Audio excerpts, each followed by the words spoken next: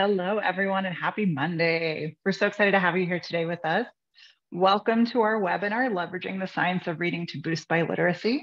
My name is Laura Almazara, and I work on the literacy team here at Amplify. We're so excited to have you here with us. And before we get started, we have a little bit of housekeeping. Today's webinar will be recorded, and we'll email out the recording link for you to rewatch as you'd like, share with colleagues, that sort of thing, later in the week. And everyone here with us today will also receive a certificate of attendance. We have a live captioner with us today, so if you want to access the captions, just click on live transcript in the bottom tray. And throughout the webinar, we welcome conversation and questions.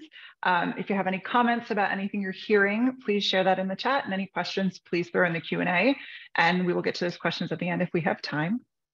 To start, we'd love to hear where you're coming from today and what your role in education is.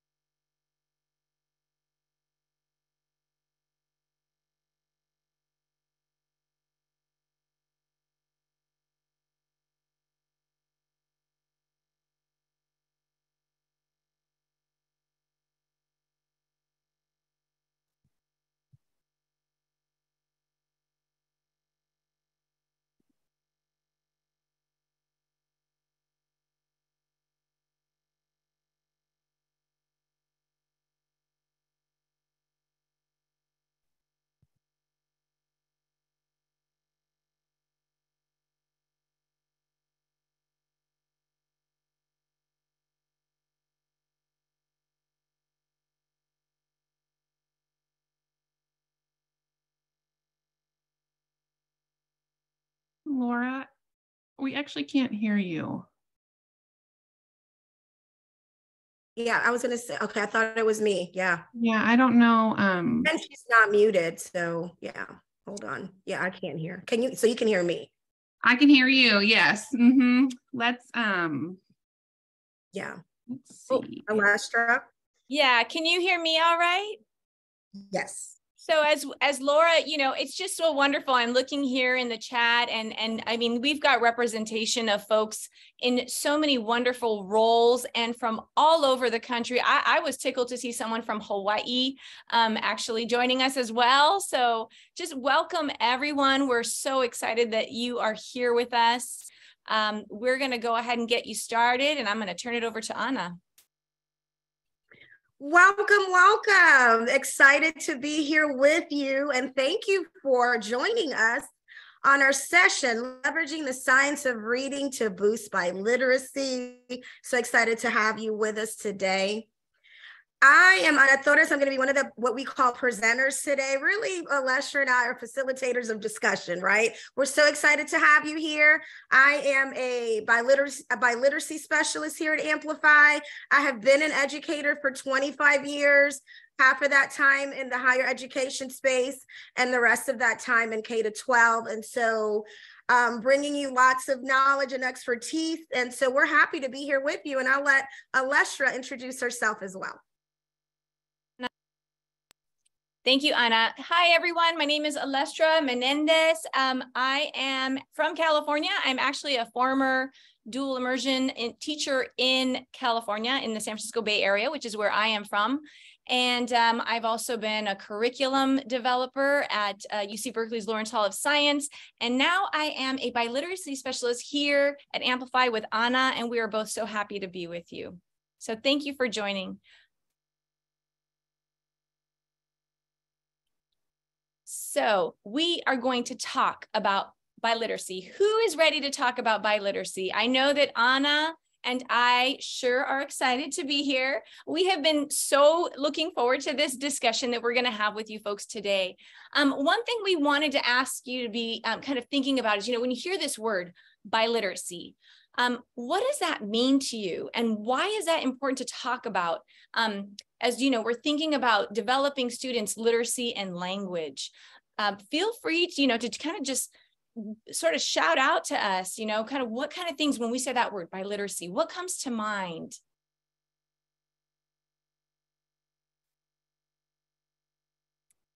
So I see some really great notes here. Okay, so transfer skills, dual language, reading, writing, speaking, listening in both languages, bridging, multiple cultures and languages, translanguaging, special education. Thank you for that.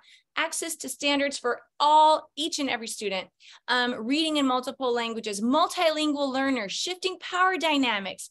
Oh my goodness, proficiency in more than one language, capacity of reading, being able to write and read in 2 languages, just all of these things we are so resonating with.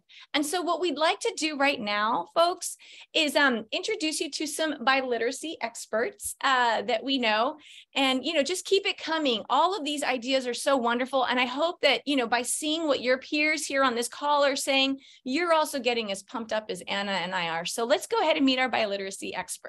Let's meet them, because it seems like they're ready, right, to talk about biliteracy, Alestra. So let's meet our true biliteracy experts.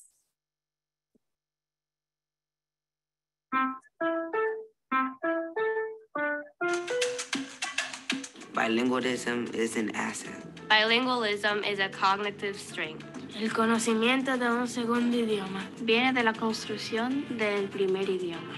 Foundational skills, vocabulary, and knowledge are important. Todos se transfieren a otro idioma a través de instrucciones explícitas. Oral language development es crítico. Universal screening in Spanish and English is necessary. Debemos honrar el idioma del hogar, la cultura y las experiencias comunitarias de los estudiantes.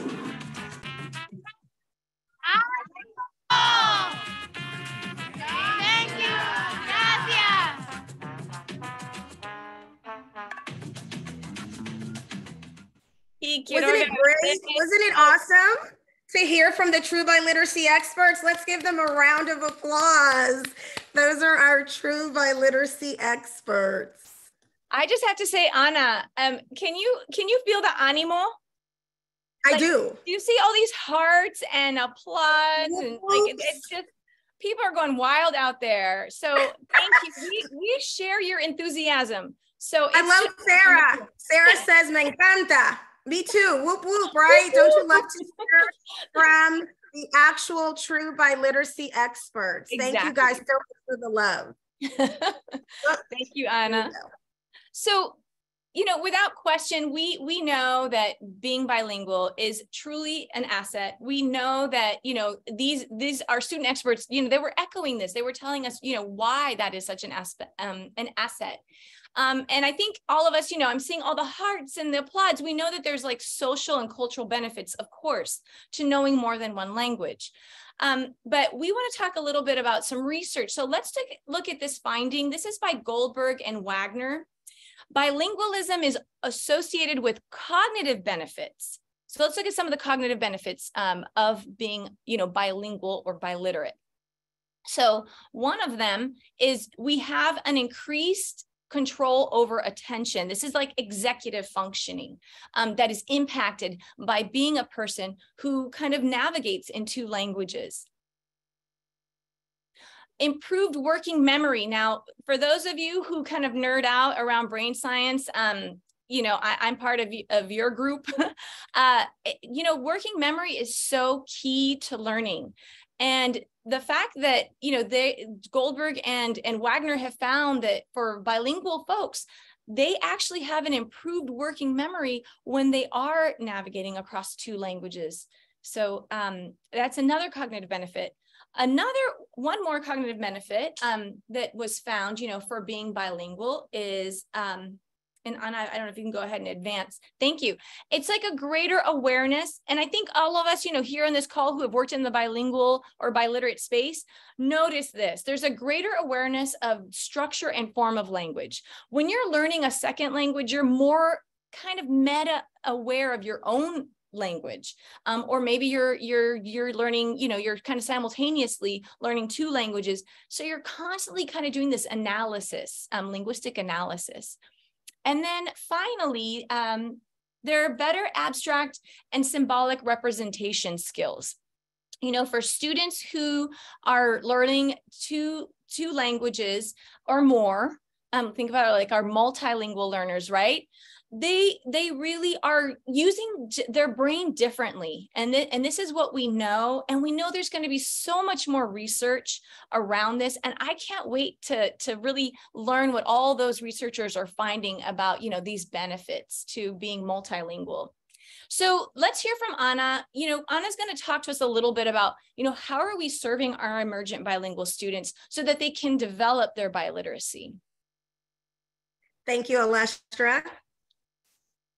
So as Alestra mentioned, we're going to segue into looking at our emergent bilingual students, right? And so we know, those of you that are on this call, from what I'm seeing in chat, are super passionate about this topic. So you know a lot about it. And we know that there's a growing number of emergent bilingual students in our nation's classrooms and in our schools. And we know that 15.5% of those students are in K-3 in those grades, right? But what we also what's notable as well is that as we look at this pie chart, 75% of those are Spanish-speaking students. This is something to celebrate, as Alestra's been mentioning here, and what research is showing is bilingualism is an asset. We have this 75% of students that are Spanish-speaking, something to celebrate, something to honor, and it reinforces what Alestra pointed out prior. What's important to notice too, also what our bilingual experts were saying, is that bilingualism is an asset and a cognitive strength. With that noted, let's take a look at what our country, what are students in our classrooms? What are students in our districts? This is just kind of looking at these first and kindergarten students here. What are the students that we're talking about? And here's kind of just a small demographic of that. The students here on this slide, they have very unique backgrounds, heritages, language profiles in terms of how, language exposure in their heritage and their education thus far. You have Tessa, monolingual English speaker, right? Her family is, of a German descent, is the monolingual English speaker. You have children like Evan coming from New York, English speaking, but also Haitian Creole, bilingual, right? You have students like Sammy and Monica, and also Eli, Sammy and Monica, who are bilingual already, Mexican heritage. With Sammy, you have Peruvian heritage. With Monica, have been in the US for a little bit of time. You also have students like Eli, who actually knows a little English, but hasn't had full exposure to it yet. And then you have my beautiful Inez, who I relate to the most, who is a Spanish monolingual speaker. Inez resonates with me because I'm actually originally from Panama City, Panama, came here at the tender age of 6 and had to learn the English language without a lot of the supports that we have currently. But that's another TED Talk and another Oprah show. But Inez resonates really with me as far as being that newcomer. So I show you this slide because many of your schools, many districts, this is what your students look like. So they live all over the country. You've got Maryland, New York, Utah, Oregon, Ohio, South Carolina. You have the entire country represented here.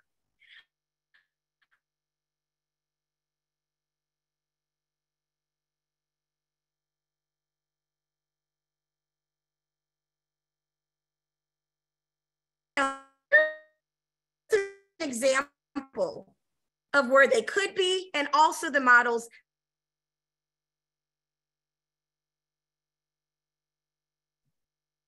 Hey, Anna, I don't mean to interrupt you, but you're a little spotty. Oh, I think we lost her.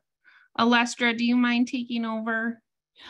Not at all. Okay. I think, what Anna was just, and she's going to come back. She's going to come back, but I'm just going to go ahead and sort of move us. So Anna, as she was sharing, the different students and their different language profiles, we want to be thinking about how is it that we are supporting these Spanish speaking students? How do we serve them? Anna, do you want to go ahead and? Yeah, I'm back. I apologize for that. Thank you so much. So we're looking at the so as I was mentioning, various different models. One of those models is our English program, where English development is purely supported through immersion, some ESL supports through pull out or push in by a resource teacher. And as I mentioned to you, as we were looking at that students, as an N fall into that category. What's another model? We also have what's called the transitional bilingual early late model, right? And what does that mean exactly? Where the goal is English language proficiency, but we're looking at that Spanish literacy and that language that's going to be continued to be developed for those students until they're what we call exited out of the program. Remembering that the ultimate goal is English language proficiency, but they will still be supported in that Spanish literacy. So that is students like Eli would be in this model.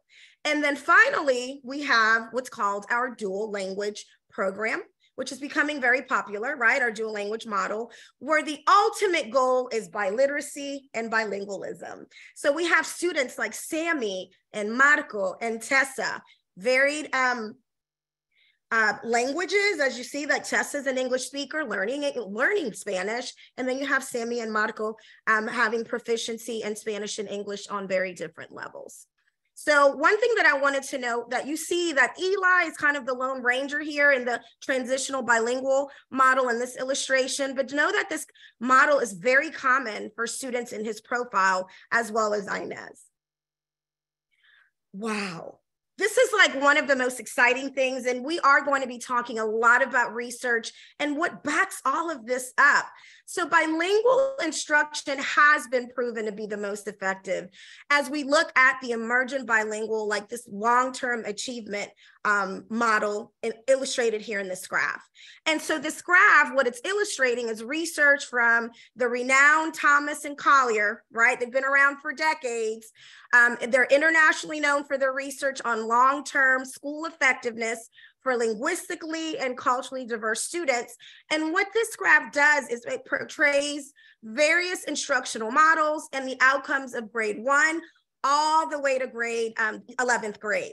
So if you look at this graph and you look at the bottom here, you look at these bottom lines, what they do is reflect.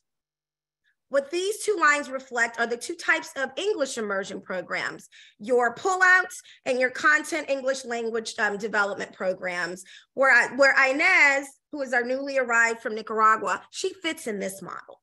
Then when you start looking at these middle lines here, so those middle lines reflect transitional bilingual instruction, that early or late exit model where Eli would fall in, because Eli, whose home language has been Spanish, fits into this model here, this early, late exit. And then as we look at the last two lines here, right, those top lines, those represent the dual language instruction, whether it be your one-way or your two-way, and Gabriel and Sammy and Tessa are here. Look at the difference. So as you look at the difference, and we know that bilingualism, right, is something that is an asset, there are differences in the various models and which one is the most effective. So with that said, you can see that it's proven that knowledge in the second language builds on the first based on this graph. So, and also quoting our bilingual experts here as well, right? What it does, it supports that positive long-term outcome, but we still need to be very intentional about serving those students in the English immersion and early late exit programs as well. So although this graph and this research shows the benefits of it, as educators, we need to be very mindful that we have to be very intentional and purposeful to make sure that there's positive outcomes for all students in all of these models. So let me segue into another important thing that as we're just having this discourse. Now I'm bringing it back to you. As we look at that, bilingualism is a strength. Spanish literacy is really important to know in order for And I saw some people mention in chat too, like what biliteracy meant as far as looking at both languages, that translanguaging, and someone actually mentioned transferable skills. But I want you to be thinking of how your district or your school is assessing those Spanish speaking students. So there was so as you're looking at that, I want you to take a look at some of this data. So in 2019, there was a study done by the University of Oregon researchers, basically done on pre-K students, native speaking, Spanish speaking pre-K students. They were assessed in phonological awareness. Phonological awareness is the ability of those students to identify first sounds of spoken words. So they were given this assessment. So this shouldn't be a surprise, right? So when those students were assessed in English, I'm in the middle look of at a this. webinar. Can I call you back? Look at this, 63% were identified as needing tier 1 or tier 3 instruction. This number, this data shouldn't surprise any of you on this call. But what is interesting is we're misidentifying students based on how they're assessed. Because when these children, these Spanish-speaking pre-K students, were then assessed in their native language of Spanish, look at the significant drop in the percentage. 21% of those students, when assessed in Spanish, right, were identified as tier 1. Had we not had that Spanish data, look at the misidentification these children would be identified as tier 2 and tier 3. And educators, we know this, and I know that you've been asking for that right assessment for that Spanish-speaking students. Remember that data that I gave you earlier, that big number of 75% of those students are Spanish-speaking? I want you to know that we need to be looking at the overall picture of students' literacy. And here at Amplify, we do have an assessment program called M-Class Lectura, which is our Spanish assessment and universal screener. And then when this is used with DIBELS 8, it provides educators with a dual language report that you see here on your screen. And that report includes a side-by-side overall literacy skills in English and in Spanish. Like, for example, this particular report is of Gabriel Archuleta. So it looks at Gabriel's biliteracy journey. Remember, both of his languages are, we need to assess in both of those languages in order to really be able to instruct him best. So assessing him in both languages will do that. So what you will get, that universal assessment in English and Spanish, is necessary, as our bilingual experts point out. So in this report, not only will you get a side-by-side view of those Spanish and English skills, you will also get instructional guidance as well in order to support his biliteracy development. So this gives you a full overall literacy picture of Gabriel and of any of those students that you will have in your classroom. So again, as our biliteracy experts pointed out in our video, universal assessment in English and Spanish is truly necessary. Spanish assessment truly informs instruction in both Spanish and English. So what a child knows in Spanish, right?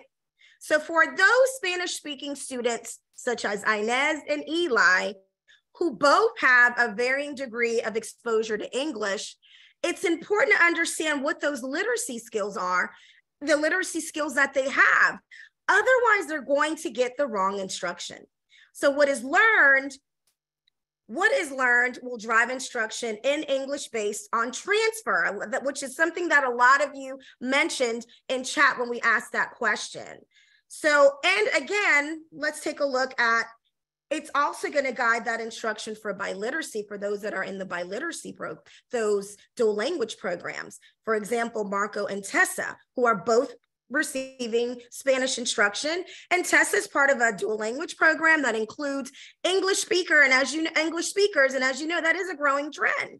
So Spanish assessment is not only going to help Marco continue in his language development in Spanish, it's going to actually help Tessa learn it as well. So here's the bottom line, that no matter the instructional model, if the child speaks Spanish and is learning English, or receives instruction in Spanish, Spanish literacy assessment is essential. That's the bottom line here. So I want to leave you with this important quote from Dr. Lillian Duran, who is an associate professor at the University of Oregon and who is partnered with us here at Amplify in co-developing that En Clase Lectura, a Spanish assessment and universal screener. I want to highlight, it's important to highlight what we have been discussing. This quote simply says, no matter what language you start to learn, foundational skills, right? There is transfer in how to listen to sounds and to put those sounds together. And eventually those sounds form words and there's meaning in those sounds and those sound combinations. And yes, sounds are important. Let me give you a personal connection and why this quote resonates with me. I can relate to it so well. Had I been assessed in both languages when I arrived in the US, many, many years ago, my teachers would have been able to determine that I had very strong literacy skills in Spanish, because I was a strong reader in my own language. But teachers never knew that because I was never assessed in my native language. I would have really had a very challenging time in US schools and would have not excelled had I not been as strong, had my Spanish literacy skills not been strong. But that's not the case for many emergent bilingual students, y'all. So assessing what they know in their native language is crucial to their success in acquiring that second language. And so I remember being in a classroom, and that is what resonated with me as I figured out what was going around me, is listening to those sounds and figuring out how to transfer those into my language and into the English language. But know that that does not happen automatically. So I say this to say, it's really important. This transfer piece is something that Alestra will be amplifying on in her part of the presentation. So I thank you for allowing me to take the time to really dive into biliteracy, really talk to you about assessing students that are Spanish native speakers, because we have a program that does exactly that. Thank you for that, Anna. And I am going to go ahead, folks, and kind of sort of take us kind of do a little bit of reflecting. Before I do, well, you see here a poll. And in this poll, we've got a few questions. The way that you can respond to these questions are true or false. And so I'm going to give you a little bit of think time. But I also, while folks are working on the poll, I'd also like to just point out, I'm seeing a lot of questions are coming in the chat, and I want you to know that we did put some time aside for some Q&A. And so please keep those questions coming. We are going to be talking to you about, what are your reflections and what questions that you have. So there definitely is going to be Q&A time. Another thing I'd like to point out is, people have asked for the slides, and yes, these will be made available to you. Let us know, would it be supportive to have these slides in Spanish, because that is something else that we can also provide to you. So let us know in the chat, what it is that would be more supportive for you, and the questions that you have, and we will have some time for that. Okay, so in our poll right now, the 3 questions, the first question, most of the 24 sounds in Spanish have the same sounds in English, and that's letter sounds. True or false? Second question, teachers must be bilingual to provide explicit instruction in cross-linguistic transfer. We just had a conversation about that with Anna. And then third question, the science of reading has only been validated for the teaching of reading in English. True or false? So go ahead and you can respond to that, and we're gonna see some results in just a moment. And then Anna's gonna stop sharing, and I'm gonna start sharing my screen. I have, you're ready. Okay, thank you, dear.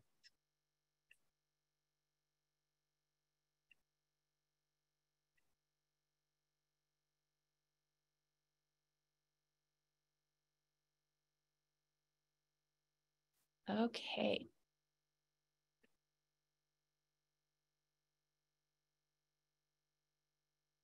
Yeah, and I see the questions are still coming. Thank you so much for that.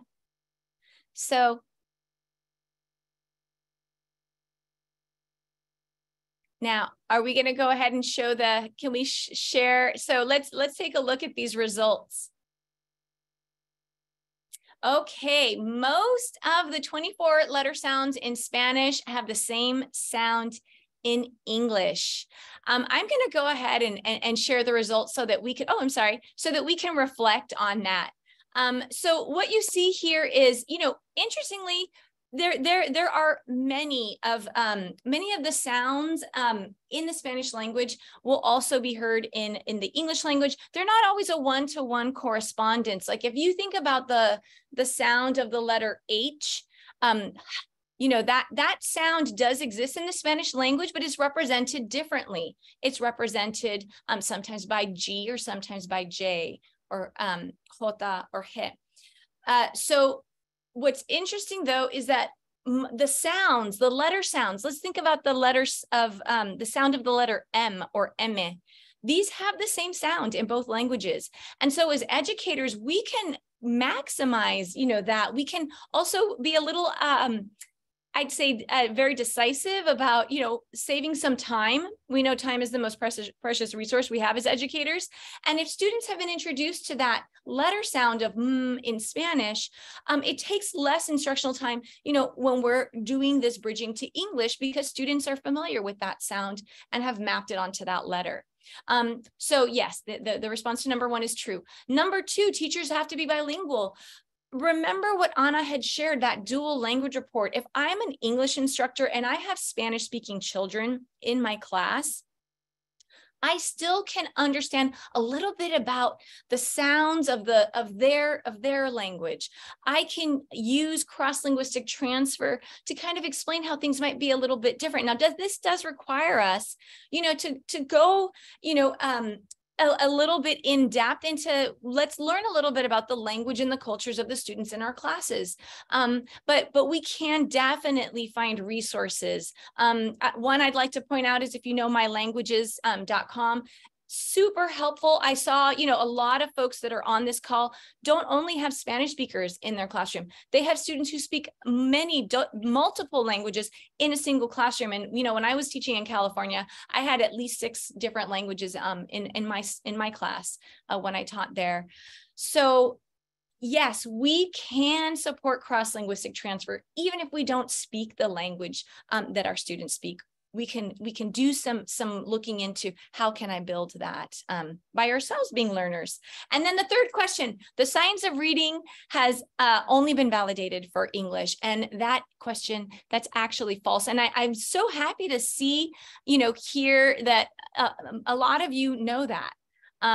Actually, if we think about this framework, and many of you will probably be familiar with Goff and Tumner's simple view of reading, but this is research that has been validated in over 150 studies across multiple languages, including Spanish. And I'd like us to sort of kind of focus here on a principle that we have, a science of reading principle, basically that states foundational skills, vocabulary, and knowledge. These are all important for reading comprehension, and these can transfer through explicit instruction. So kind of like us to sort of start there with, this principle and that well-founded research, the simple view. Another thing I'd like us to do is let's ground ourselves in a very important biliteracy principle. So here's our expert.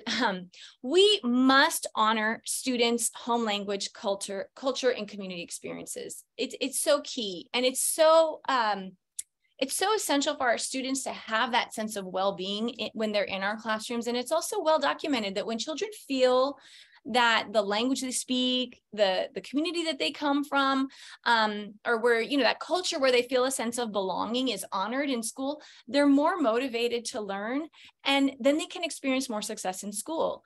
And so whether students are developing their language comprehension or their word recognition skills, students should see themselves reflected positively in any curricular material. Meanwhile, we can also extend their knowledge of the world and the people in the world through positive representations of all people. So I'd love, since this is sort of how we're going to ground ourselves, if you could just share in the chat, what are some of the things that you do in your class, at your school, in your district, to really honor students' home language and culture, be that Spanish, English, any language or culture. So I'm going to go ahead and just let folks take a moment to share before I move us on, really looking at the science of reading with respect to biliteracy. And thank you for that. I'm seeing the chat. Some ideas are coming in. Folks are, carefully selecting materials, thinking about, traditions and holidays that people might celebrate. Bringing in those families, inviting the community to come into your classroom, and then connecting that to the learning that students are doing. We really want to make our classrooms positive spaces, even for the parents to come and feel comfortable. So I want to really thank you for sharing, what it is that you're doing. I applaud you. Anna and I are just so happy to see, some of the things that you folks are doing really to honor the students in your class. Parent involvement seems to be a huge one that we're seeing in chat. Absolutely. And, so important. Yeah.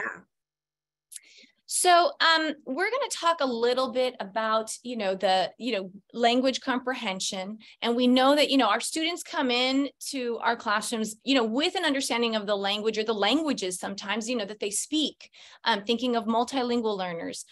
The way that they communicate with others is really, the way that they have been speaking and listening, reading and writing in their language or languages.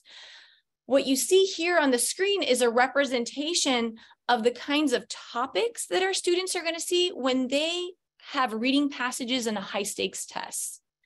And in order for our students, whatever their background, whatever their language that they're speaking at the home, to comprehend these texts, they're going to need vocabulary.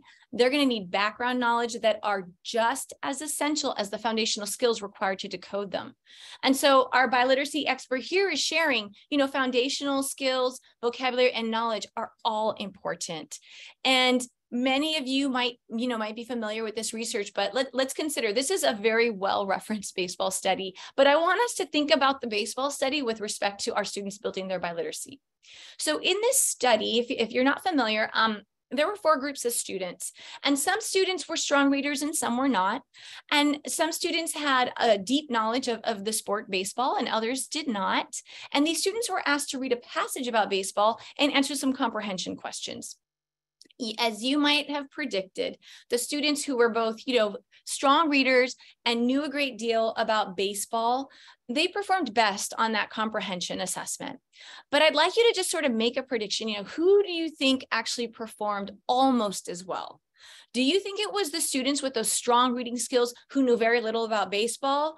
Or do you think the students who had significant knowledge about baseball, but were also struggling readers would kind of be the students who performed like second best on this comprehension assessment?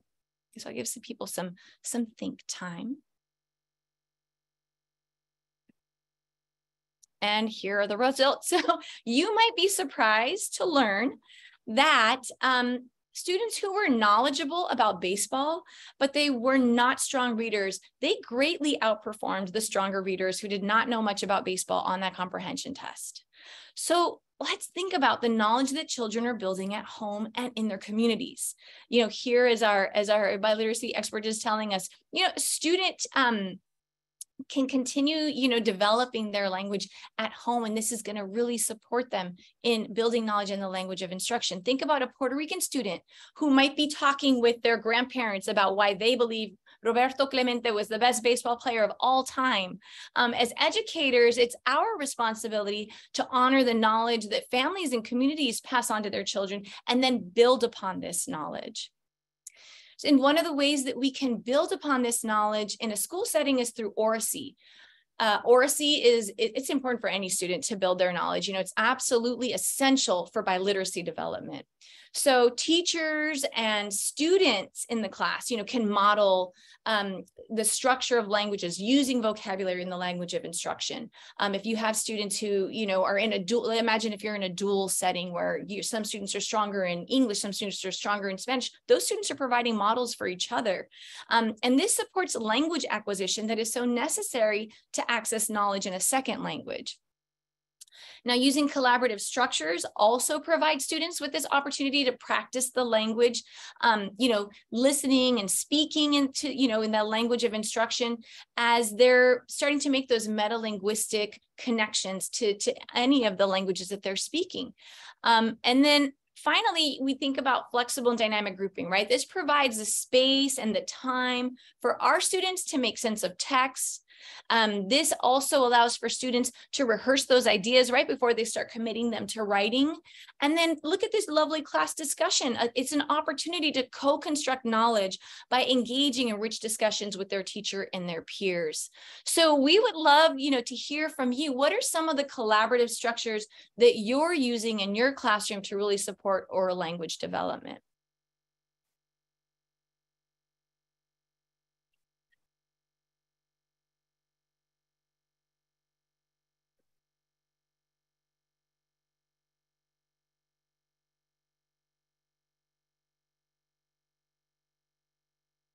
And you could give us really specific, I'm seeing it here. So think, pair, shares, restorative circles. Oh, back-to-back, face-to-face. Oh, back face-to-face.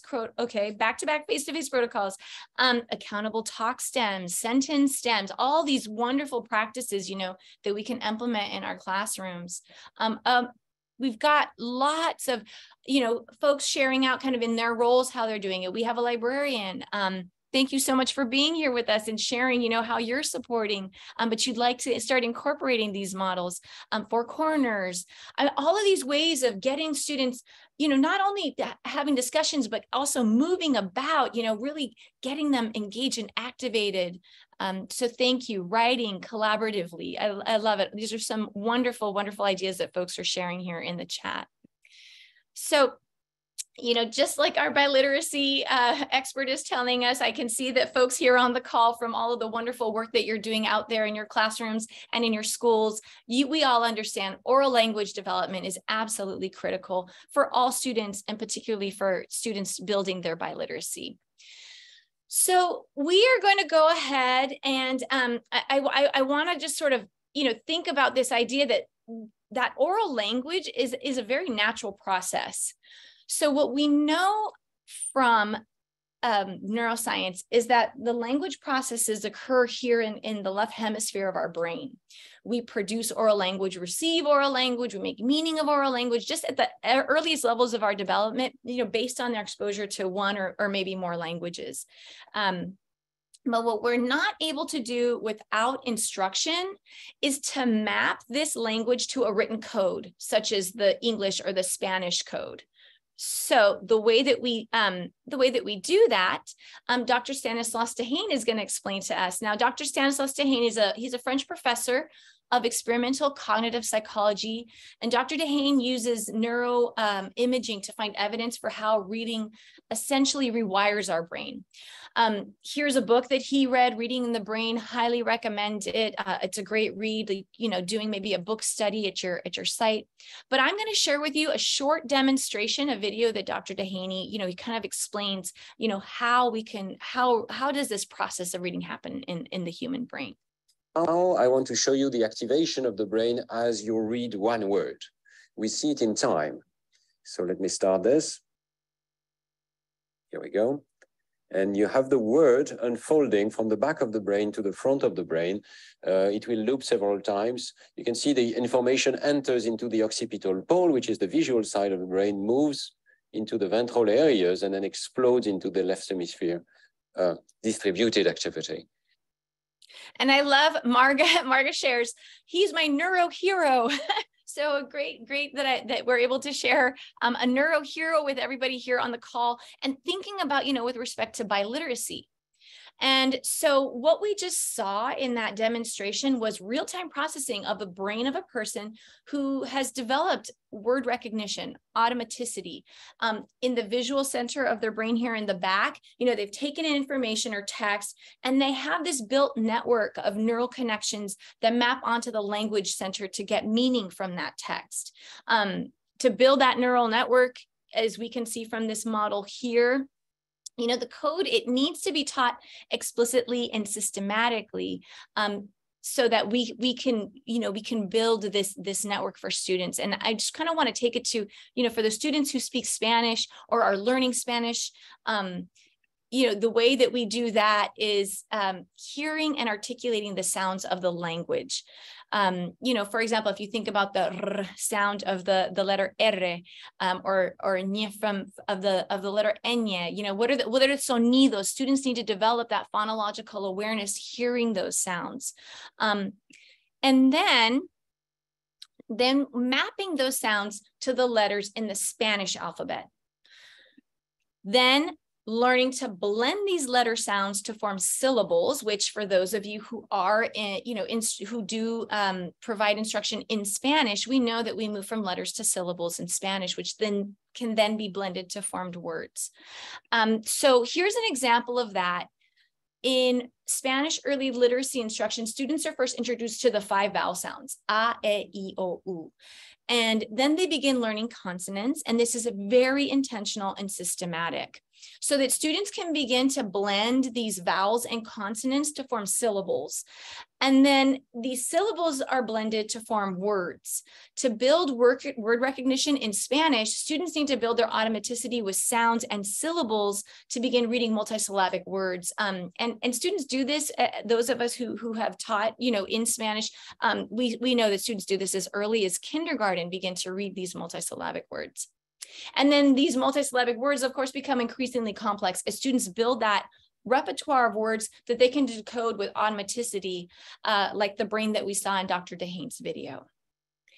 So earlier we met Dr. Duran, and I wanted to share another really powerful quote from Dr. Duran. So here, if we're thinking about in terms of literacy, there is cross-linguistic transfer. Folks were talking about this in the chat earlier, this idea of cross-languaging or trans-languaging, lots of ways that people talk about cross-linguistic transfer. But one thing that is important is Dr. Den says there is cross-linguistic transfer that happens with metalinguistic skills like phonological awareness, being able to auditorily manipulate sounds and understanding sound patterns. And these skills are precursors to reading. Anna had shared she was a strong reader in her native language, and she could bridge that then to the language that she was learning, English. So if you would like to learn more about how to support cross-linguistic transfer in your classroom, we'd love to invite you to mark your calendar for November 21st with the amazing Learn Burner. You're going to find a link to register to that session in the chat. So kind of just want to hone in on this principle here of the science of reading, that literacy knowledge in a second language builds from the first language. And many of us here, our students might have English as their first language, our students might have Spanish as their first language, but we really want to leverage those skills that students have as they build their biliteracy. So I just have a couple of, sort of examples that I'd like to share with you. But, as students are learning the code of either language, explicit instruction about the sounds that are similar and different in Spanish and English can really support them as they develop that, building that bilateral, that metalinguistic awareness. Sorry. Now, teachers can be really intentional about providing time for students to bridge the two languages. So think about like lessons that juxtapose the sounds of letters or letter combinations can help students develop like not only their foundational skills in both languages, but also they can gain a deeper understanding of the relationship between the two languages that they're learning.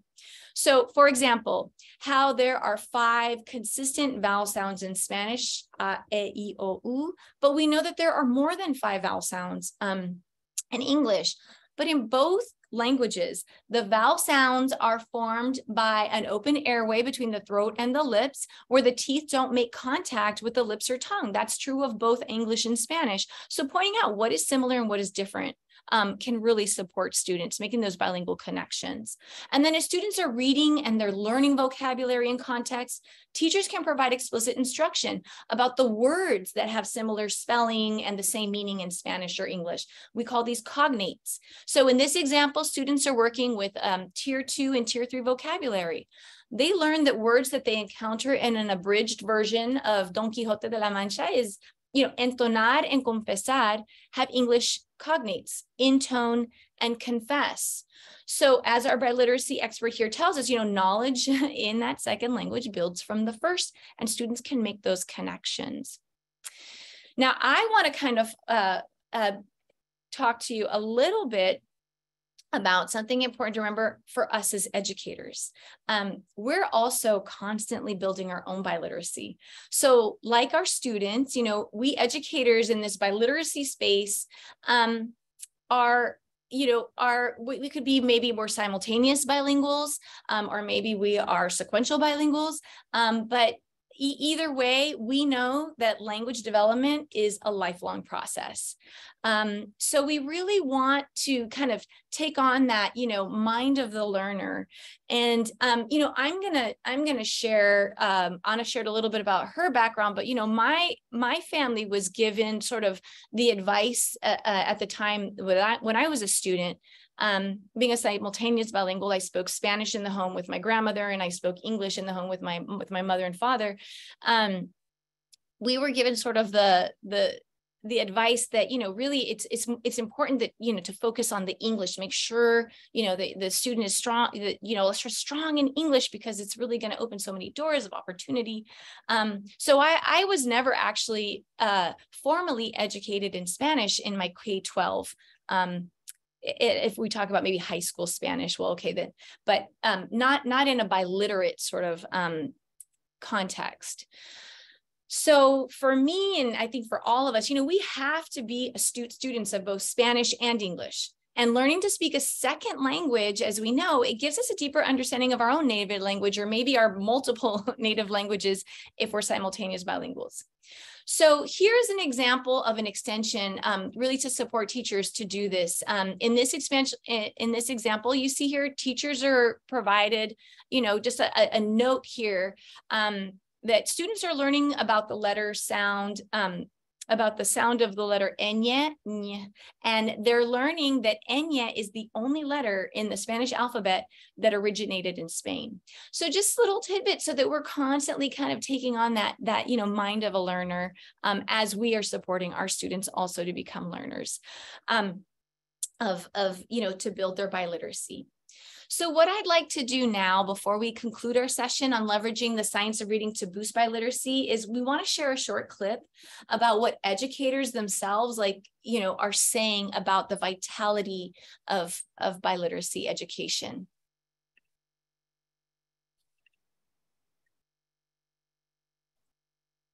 Being bilingual is like having a superpower. Students who are bilingual, they access more parts of their brain, they're able to think out of the box better, they can come around things a different way, and they outperform their peers in high school. As educators, we have to be on the forefront of the future. It is going to be absolutely vital that our students can operate and can work in multiple languages. It is the most important at this point skill that you can have to be able to function and be successful in this global community. We want to make sure that we match quality for quality and quantity for quantity. Whatever's available in English, we want to make sure that that's available in Spanish, and we want it to be high quality. The language that our students come with, although it's different, is an asset. It is something that we can build upon. Who they are, their background, their first language, is going to be as important as the language that they are acquiring and then the community that they are becoming part of. By allowing dual language assessment, we can say what this student knows, what are areas of growth of this student, and how can we transfer some of those strengths to that second language? How the science of reading helps, it really addresses students with learning differences in their emergent bilinguals because it's so strategic, it's so structured. It really is intentional about learning, and each skill builds on the next.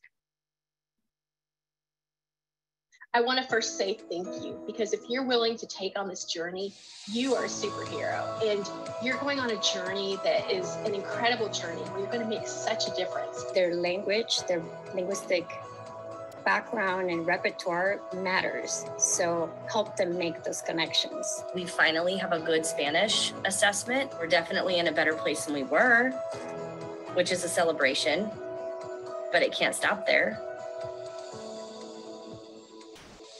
You're intelligent, you matter, your dreams matter, and I know your teachers are doing the best that they can. The language that you speak matters, and show that every single day.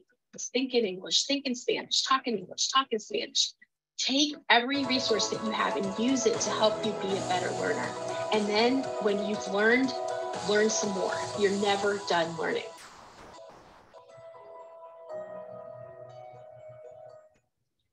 So thank you everyone for attending our webinar today, leveraging the science of reading to boost biliteracy in your school, in your district. Thank you for all of the shout outs and the hearts as the video was playing, the applause.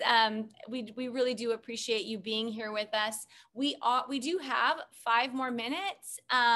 You know, we'd love to answer some questions and kind of share a little bit more of, you know, other things for kind of future webinars. So let's go ahead and take a few questions, Anna. What do you think? One more, yes, I'd like to do that. But one thing that just came in chat that really just like stuck out to me, I love the hearts, love the thumbs up.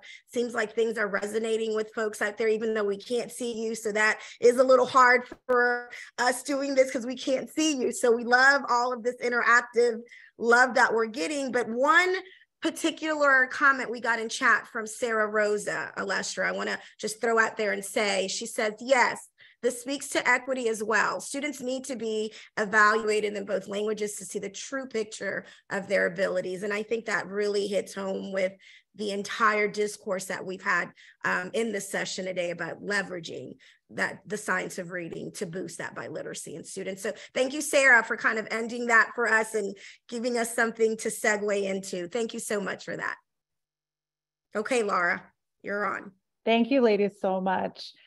Sorry about the issue with my mic earlier. My Bluetooth headphones failed me, so I am corded right now. We've had a lot of incredible engagement, lots and lots of great questions. I know we're tight for time, so I'll go with the ones that seem to come up the most. So one of them came up a lot. I'll just read the first one, but they're all pretty similar. We've been discussing in our kinder team whether teaching letter names and sounds like phonics and phonemic awareness alongside English letter names and sounds is confusing for kids. Can you speak to this? Anna, would you like me to take that? Yes. Okay. So, and we know there are lots of linguistic models out there. So I've worked in schools where students are, you know, let's talk about 80-20, 90-10, or 50-50 models. Now, when we think about seeing two things side by side, our role as an educator is really to support students to understand the nuances. We might want to maximize on, you know, what is similar initially. Like, for example, if I am teaching we talked about the sound of the letter M or eme, how that can be pointed out to students. But we don't want to do things without having it contextualized. So if I am going to provide instruction to my students around the letter M in English, then I'm also going to help them map that sound onto the letter. I'm also going to have decodable text for students to then be able to apply what they're learning in English and reading words, you know, that have that sound. The same goes for Spanish. If we're working on eme and my students are listening and we're all, whether they're native English or native Spanish speakers, we're practicing that sound, the same process. We're going to map that onto the letter M. This is the representation. We're going to practice writing that letter. We're going to go ahead and we're going to be doing some reading of words that have that sound and applying that in a decodable text. So I think that it's that intentionality and that contextualization. You know, why are we doing this? Well, because we're getting access to that code. So as long as that intention is there, as we're building those bridges, we really can eliminate the confusion, as long as we're being very principled about our instruction. And that's a good question, because I saw like 3 folks kind of ask that, and it, you know, and I appreciate that question, because it's like, are we confusing children with doing both? And I think that the answer is no, as Alestra mentioned, as long as it's intentional and explicit in what we're doing. There's much research now too, as it relates to cross-linguistic transfer and how important that is. And so if it's intentional, purposeful, and explicit, my answer would be, and it's very, like as Alestra mentioned, super intentional. It does not confuse. I was in a classroom where there was none of this, right? But there were times that the teacher didn't even realize that they were being intentional with teaching. And so I was able to leverage all of my language repertoire in order to be able to learn English. And so learning those simultaneously in an intentional way actually benefits children. Thank you so much for sharing that. I know we're at time, so I just want to share one more bit of info, and then we'll close up shop here. I noticed a couple of people had asked what my language website Alestra mentioned was.